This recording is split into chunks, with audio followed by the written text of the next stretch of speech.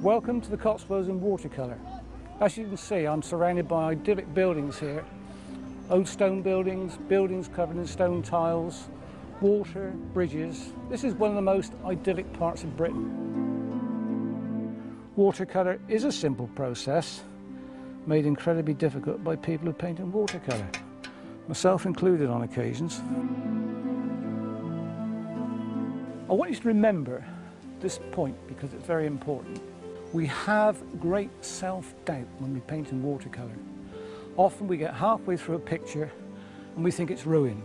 But you have to be loyal and honest with your thinking and keep working it through.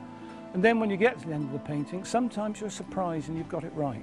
Remember, the difference between a good painting and a bad painting anyhow is that a good painting has less mistakes than a bad painting.